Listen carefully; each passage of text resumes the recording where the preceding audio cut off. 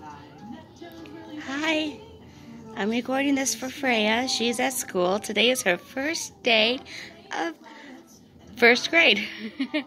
And she's so super excited that she actually got to go to school today, that she didn't have to do it on the computer. Mommy's super happy too because we get a break, right? Parents love those breaks. But what we have here is a monarch butterfly caterpillar.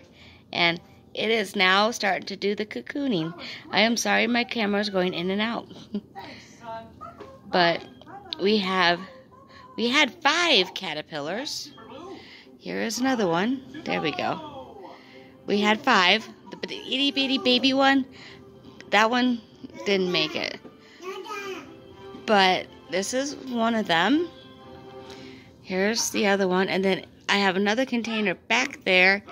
And you could probably see one laying on the leaf right back there. And then the other one is hiding somewhere in there. But we have 4 caterpillars now. 1 died, so that makes 4. And then in this one here, we have 3 chrysalises. Because monarch butterflies come from caterpillars, which turn into chrysalises.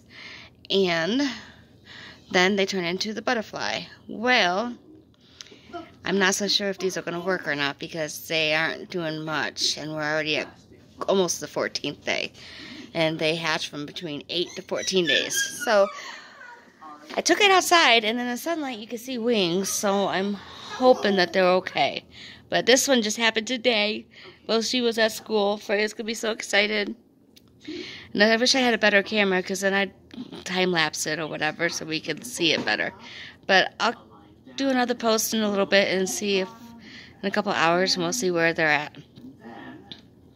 So, but yeah, you can see it's jaying and moving, and it just holds on at the top of these little pinchers, the little legs, and then it turns into a chrysalis. Really, really interesting.